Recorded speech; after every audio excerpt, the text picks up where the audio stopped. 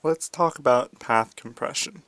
Now, this operation is really what makes the union find one of the most remarkable data structures, because it's how the union find gets to boast in its efficiency. So let's dive right in. Um, but before we get started, it's critical that you watch the last video so that you understand how the find and the union operation work. Otherwise, you won't understand what's going on and what's up with path compression and how we're going to get that really nice amortized constant time. Alright, suppose we have this hypothetical union find. I say hypothetical because with path compression, I'm almost certain it's impossible to achieve a data structure or a structure that looks like this. Nonetheless, it's a good example. So now suppose we want to unify nodes E and L, or just unify groups orange and blue, but we have access to E and L, and that's what we're calling the unify operation on. Well, we would have two pointers that start on E and L, and what we would want to do is find the root node of E and find the root node of L, and then get one of them to point to the other. But with path compression, we do that, but we're also going to do something else. So let's start by finding the parent node of E. So E's parent is D, and then D's is C, C to B, and B to A, and then A to F. So we found the root node of E, but with path compression, here's what we're going to do. Now that we have a reference to the root node, we're going to make E point to the root node. And similarly, D is going to point to the root node, and C, and B, and A. So now everything along the path got compressed and now points to that root node. And in doing so, every time we do a lookup on either A, B, C, D, or E in constant time, we will be able to find out what the parent or the root node is for that component, because we immediately point to it. We don't have to traverse a sequence of other nodes. And we can do this because in a union find, we're always unifying things together and making them more and more compressed. We're never ununifying things, if you will.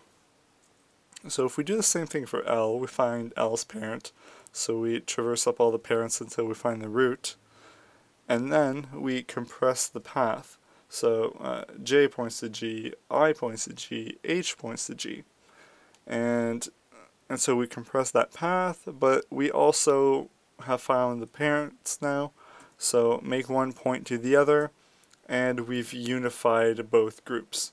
So now the group that was once with E and once with L have now been merged into one single group. But the only difference is we've compressed along the way as we've done this, and now it's so much more efficient.